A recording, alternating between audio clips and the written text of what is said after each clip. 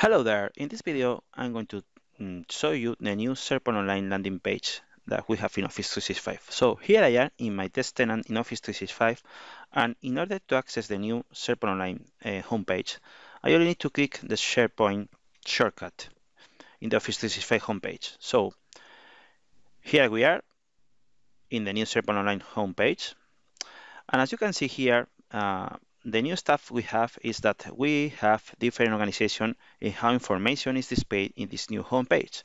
So first of all, as in the previous homepage, we have the news coming from sites, but as you can see, it's very easy to navigate through different news the user has access to. This is a carousel experience, so I can go back and forward using this experience.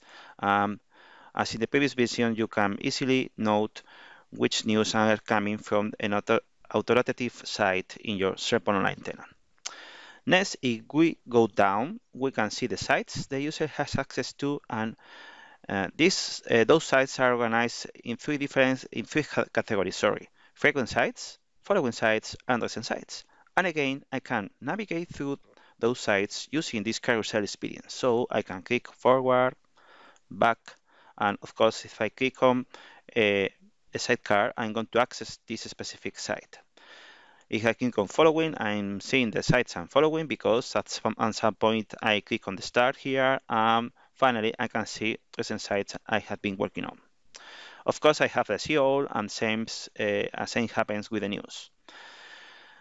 Finally, we have these three different sections where I can see the feature links. If you remember, in the previous SharePoint Online page, this was part of the vertical menu we have in that landing page. Now this has been moved to the bottom of the page, so we have these feature links configured by the SharePoint Online administrator. We have recent documents accessed by the current user, and news and documents saved for later by the user. Yeah, that's all what we have in this new SharePoint Online landing page. Of course, you can question, I'm missing something. Where is the access to the home site? It should be over here, but I don't have yet this on my tenant because last time I tried a couple of days ago to define a home site for my SharePoint Online tenant. It didn't work. I had this nice error telling me that the set does SPO home site is an experimental feature that is not yet in your tenant.